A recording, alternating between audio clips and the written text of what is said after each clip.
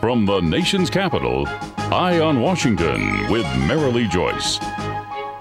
A weekly discussion about the federal issues most important to Nevada. And now, from Washington, D.C., here's Marilee Joyce. Well, good day to you. I'm Marilee Joyce, and this is Eye on Washington, the only statewide Nevada news program produced in Washington, D.C. Every week, Eye on Washington takes you straight to Capitol Hill for a discussion with Nevada's delegation and other leaders about the federal matters that matter to you. Today's topic, he says conservationists and sportsmen can agree on this public lands management idea. We're going to find out why one Nevada U.S. congressman is pushing for a bill he says is a common sense solution to a years-old battle. And that leader is my guest today, Nevada U.S. Congressman Mark Amodei. Thanks so much for being here today. Thanks for having me, Marilee. Well, it took 2 years to bring it about, but now it's being heralded as the gold standard for community-based wilderness proposals. And today on Eye on Washington, we'll tell you about bipartisan legislation that's aimed at protecting thousands of acres of public lands for sportsmen and conservationists alike. We'll tell you why my guest is especially involved in fighting for the passage of this bill. And we'll tell you a bit about his membership on the House Natural Resources Committee, whose jurisdiction includes our public lands. Last November, as a Congress that couldn't agree on much of anything, argued right up into the recess, the 5 members of Nevada's congressional delegation, they united together to introduce a bill designating 26,000 acres in the northwestern Nevada pine forest range as federally protected wilderness. The Pine Ridge Recreation Enhancement Act is the result of a 2-year-long local effort. Humboldt County landowners, sportsmen, conservationists, and other stakeholders developed the proposal through a series of public meetings and then presented it to the delegation with broad community support. Now, we're going to detail the bill a bit in our next segment, but we're going to focus first on the unique way it came to be. All our delegation members have praised it as the product of hard work by local Nevadans and not something initiated in Washington.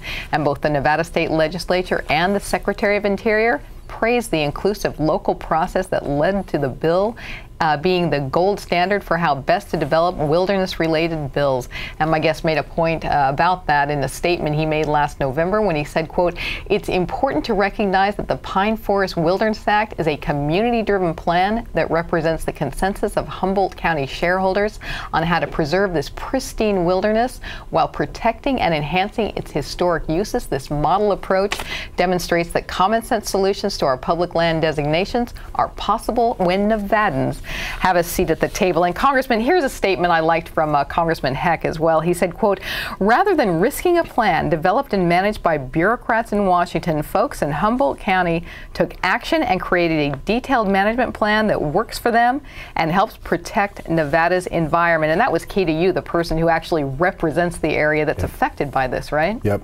It's and you've done a good job of describing it, Marilee, but it is those folks, they not only had a seat at the table, they had most of the seats at the table, so that when they came here for the legislative process, you had all the grassroots bases covered, people with different perspectives. It was just, it's the blueprint for how things ought to go in the future. Well, sure, and both the Nevada State Legislature and the U.S. Secretary of Interior, they praised it, calling it the, quote, "the robust and inclusive process." And again, you've been thrilled that this came from the state and not from the feds. Yep, and we've seen in the past in Nevada where some of these proposals come from the other direction, and it's been phenomenally controversial and ultimately not effective. So you'd love for the Interior Department to study this bill and to use it for other ways to go about preserving America's some of the wilderness areas, or? Well, I think the Interior Department, and I haven't spoken with Amy Lueders on this one specifically, but I'll tell you, it'll be for as long as I'm around.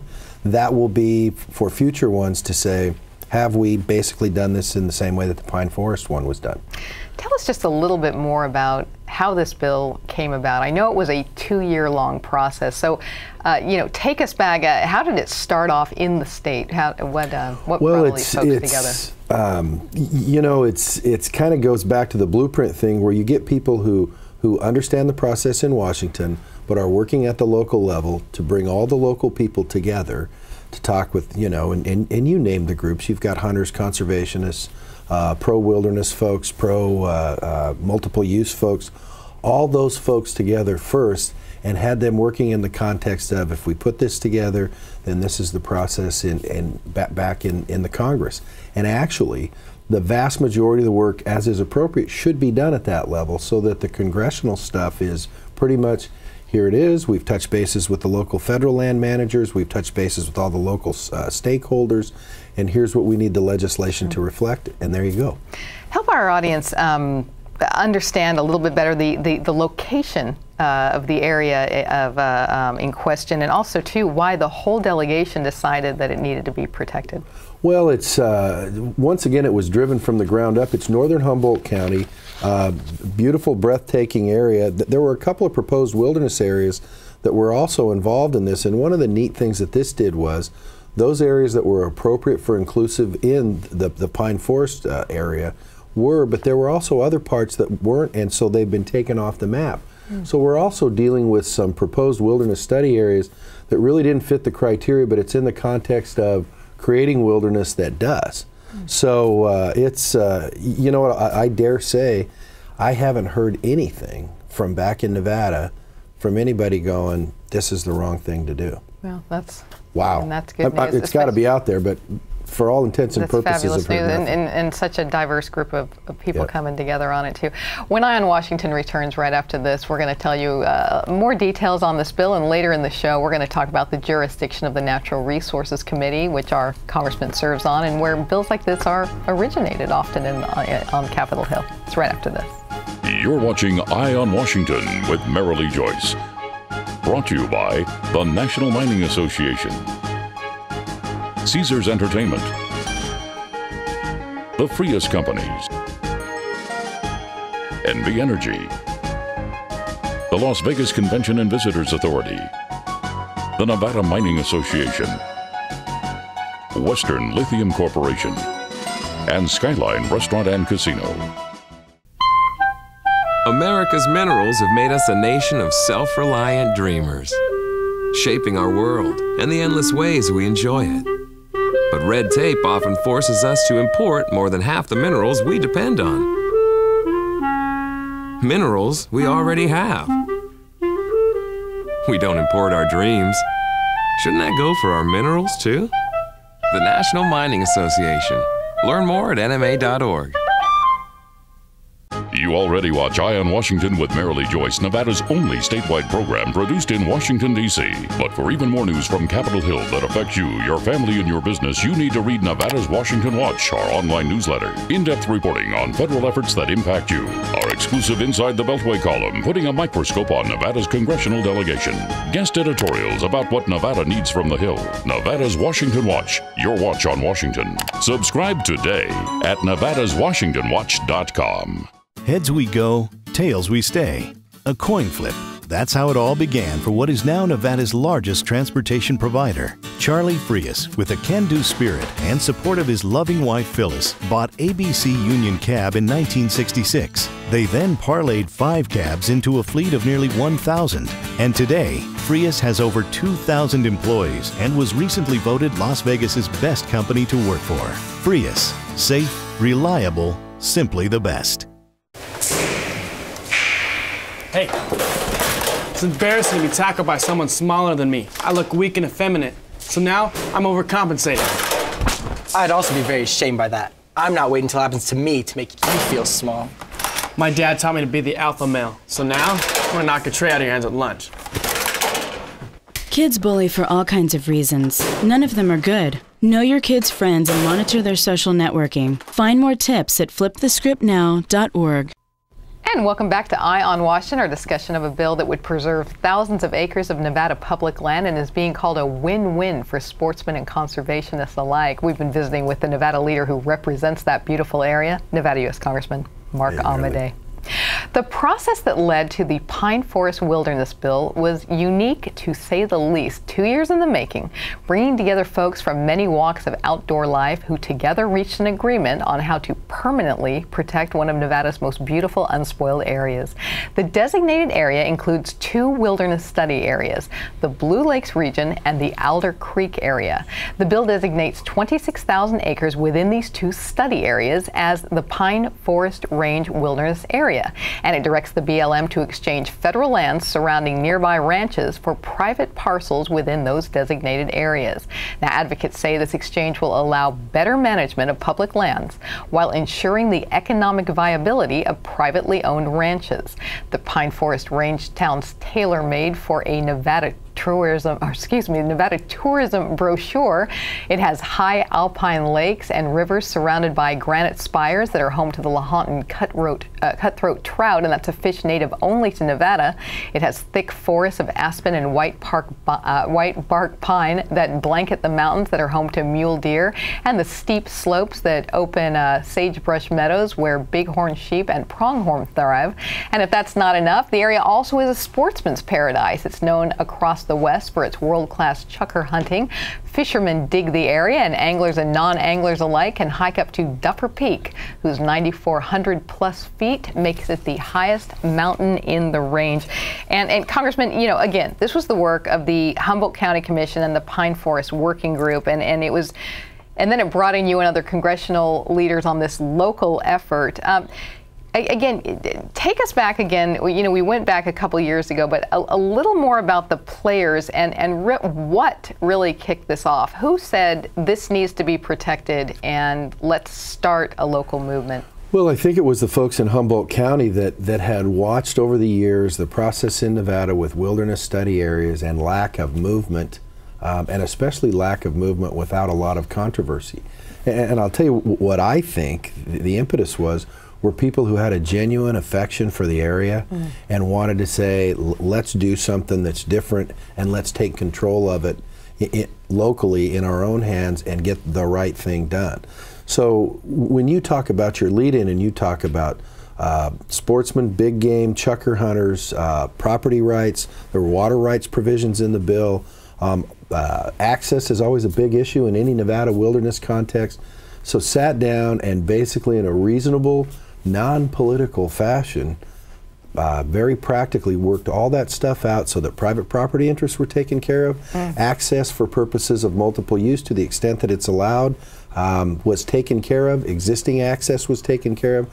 And where those things were thought to be inconsistent, then people were basically put in a position where they got similar types of property rights outside the area that allowed them to continue doing what they want in exchange for giving up their rights inside the area. And as you pointed out in our last segment, it is amazing that you're not hearing a peep of this isn't quite right, because especially when it's a lands or environmental issue, you do.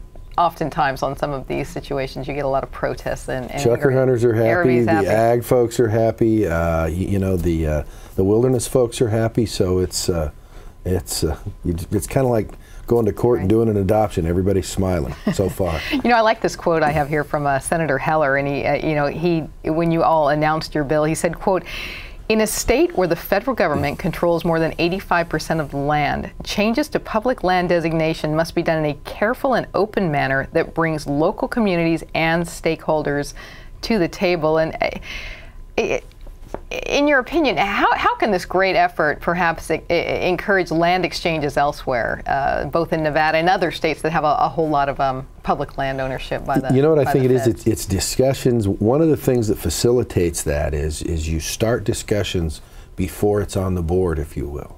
Because if something's on the, we had a fairly negative experience with Esmeralda, Lyon, and Mineral counties a few years ago, where actually there was never a bill back here, but there was the perception that things were going and maps were being circulated, and it was awful. And so before you get to the map stage or this or that, it's like, get the folks together, have them start talking when it's free, if you will, as opposed to this map or that map or we need an amendment. It's like it's still in the formative stages. Then I think people's blood pressure is a lot lower, and where you can go is pretty much unlimited.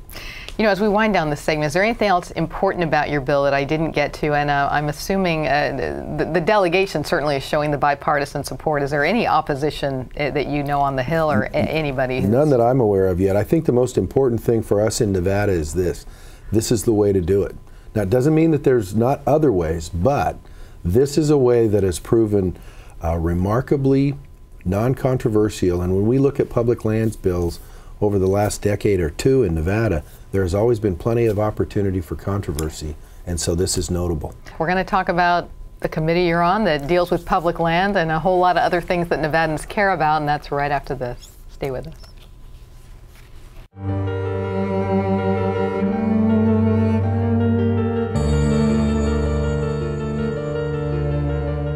Every day, thousands of people in northern Nevada don't get enough to eat. 1 out of 5 children in northern Nevada go to bed hungry every night. But you can do something about it. Catholic Community Services of Northern Nevada has been providing help and creating hope in our community for more than 65 years. By donating food, time, or money, you can make a difference in a hungry person's life. When you make your generous donation to St. Vincent's Dining Room and St. Vincent's Food Pantry, you're helping to fight the scourge of hunger in northern Nevada. In these tough economic times, now more than ever, we need to help those less fortunate. To find out how you can donate to St. Vincent's Dining Room and St. Vincent's Food Pantry, call, click, or stop by, and together we can end hunger in northern Nevada.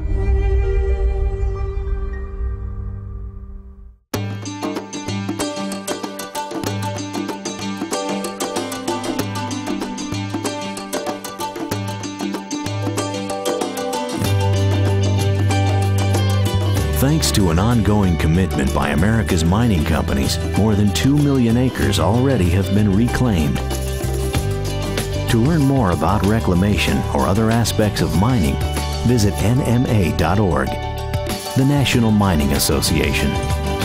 You already watch Eye on Washington with Marilee Joyce, Nevada's only statewide program produced in Washington, D.C. But for even more news from Capitol Hill that affects you, your family, and your business, you need to read Nevada's Washington Watch, our online newsletter. In-depth reporting on federal efforts that impact you. Our exclusive Inside the Beltway column, putting a microscope on Nevada's congressional delegation.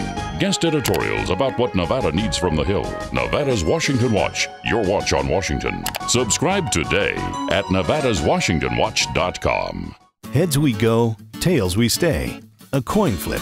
That's how it all began for what is now Nevada's largest transportation provider. Charlie Frias, with a can-do spirit and support of his loving wife Phyllis, bought ABC Union Cab in 1966. They then parlayed 5 cabs into a fleet of nearly 1,000. And today, Frias has over 2,000 employees and was recently voted Las Vegas's best company to work for. Frias, safe, reliable, simply the best.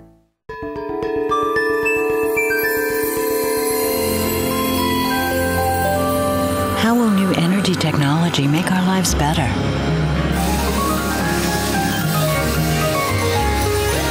Will geothermal, wind, and solar energy be a bigger part of our future? Yes. And soon it will all be in our backyard. Learn more at nvenergy.com. And we're back with the Eye on Washington show and our discussion of some public land and other natural resources committee topics. And my guest today is Nevada U.S. Congressman Mark Amodei.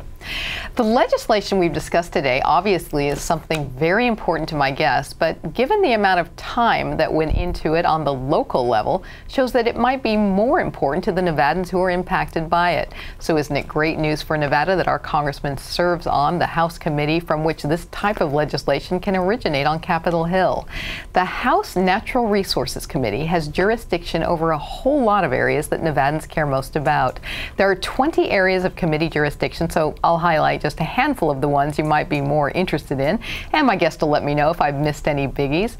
Public lands, mining interests generally, mineral resources of public lands, fisheries and wildlife, interstate compacts relating to apportionment of water for irrigation purposes, irrigation and reclamation, including water supply for reclamation projects, and easement of public lands for irrigation projects, and relations with Native Americans and Native American tribes. And actually, Congressman, there's a whole lot more. If we get time in this segment, I'll touch on some of the more national in focus topics, but let me put it this way. You know, I'm going to take 3 guesses why you so much wanted this assignment, which you talked about even during the election. You were excited to hope that if you were elected, you'd get on natural resources.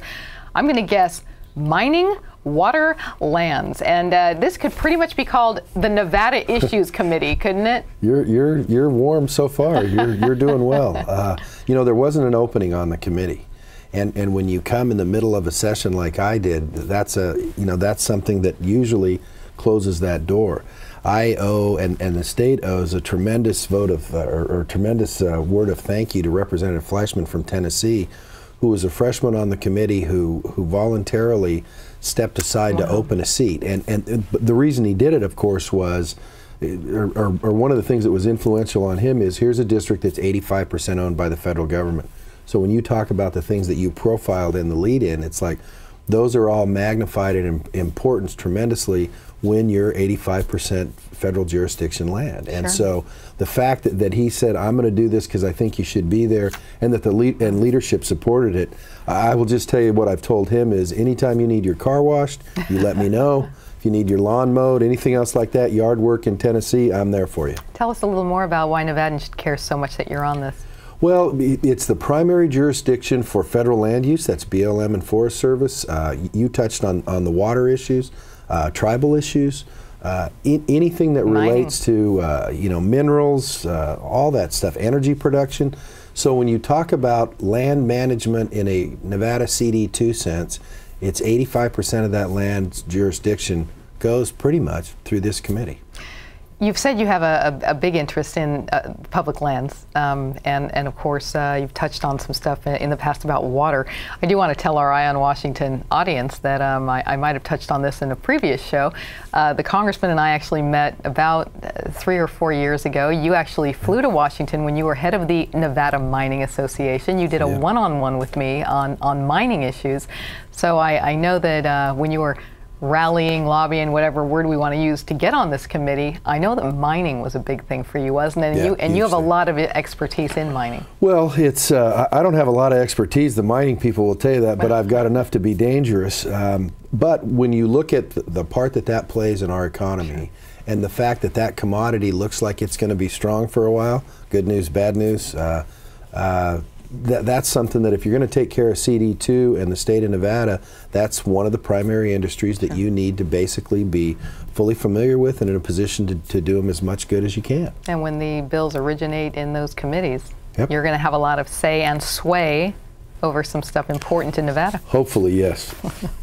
You know, just for fun, some of the other oversight, I tell my audience quickly, the committee also covers forfeiture of land grants, the geological survey, which is always in the news, or not always, but where the lines are in most of our state. The international fishing agreements, marine affairs, oceanography, the transatlantic oil pipeline, preservation of prehistoric ruin, which I found interesting. Here's an interesting one: petroleum conservation on public lands and conservation on the uranium supply in the United States. Who knew? Well, you know, it's an interesting committee because within the last few weeks, I mean, we've had hearings on drilling on the outer continental shelf. When you talk about energy issues, we've had hearings, oversight of Department of Interior. Mr. Salazar, Nevada's Bob Abbey for BLM was there. Just left a hearing with the Fish and Wildlife Service on the Endangered Species Act, with the sage-grouse stuff going on in Nevada, tremendous importance in CD2. So it's too bad you won't be busy. It's just been, like I said, anytime Mr. Fleischman needs his car washed, I'm there for him. Great. I'm sure Nevadans are glad too. We're going to be right back with the closing segment of Eye on Washington, our mailbag segment, right after this.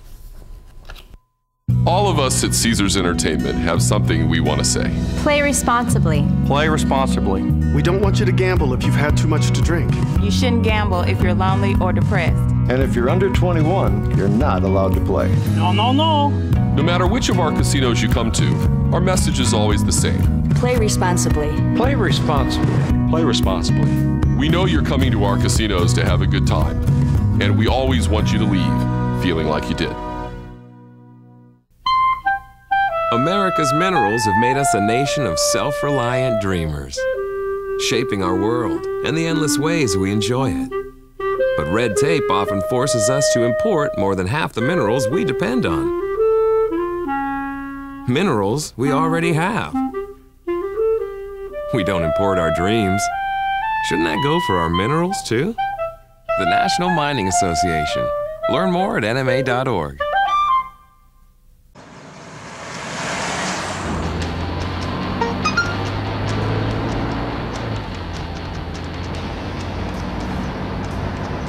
The average text takes your eyes off the road for nearly 5 seconds.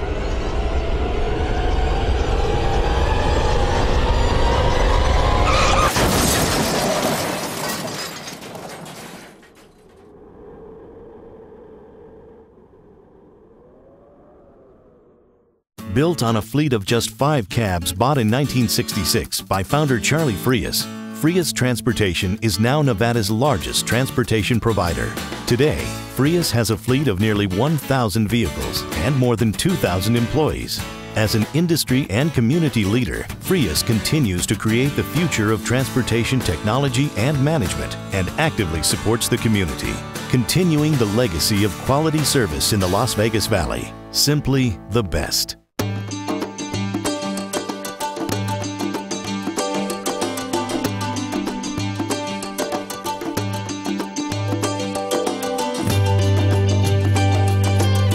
Thanks to an ongoing commitment by America's mining companies, more than 2 million acres already have been reclaimed. To learn more about reclamation or other aspects of mining, visit nma.org, the National Mining Association. We're back with our closing segment of Eye on Washington. It's our mailbag segment. In this segment, we tell you about an issue that the congressional mailbag page of Joyce Communication website has been getting a lot of correspondence about. We read one of your letters on the air and invite our guests to respond to you right here. And Congressman, your office has been hearing a lot about federal spending, and I have a letter from you for you here from Jennifer of Elko. Okay. And she writes, "Dear Congressman Amodei, I'm concerned that cuts to federal spending will reverse some recent gains in services for retired and elderly people in Nevada. What's being done to make sure we preserve things that we now depend on with the economy being so bad?" How do you respond to Jennifer? Well, Jennifer, first of all, you're in the majority with your concerns. You know, the whole budget process is a series of value judgments. And so people say, well, there's not enough money, what are you going to do? Clearly, for what we have started our elderly folks on in the way of benefits, I'm not going to call everything entitlements because I don't think Social Security is an entitlement. Mm-hmm. If Jennifer's on Social Security, she paid into that. So that's a little different thing. But I'll tell you some of the things we're working on right now, the doc fix for Medicare, so that instead of just saying, well, you have a Medicare benefit, but by the way, nobody will see you because it pays so low that they can't see you. We're trying to work on that so that that still remains an access to health care benefit in a legitimate sense. I can tell you that we are committed to bringing government into a stage where we see the end of $15 trillion debts and stuff like that, but we're not going to throw the baby out with the bathwater to do it. So Jennifer, you've got her back. Yep, just like my mom. Thanks so much for being here today on all of this. Thank you, appreciate it. That does wrap up this week's Eye on Washington. Please join us next time when we talk about more congressional matters that especially matter to you in Nevada. I'm Marilee Joyce in Washington. Good day.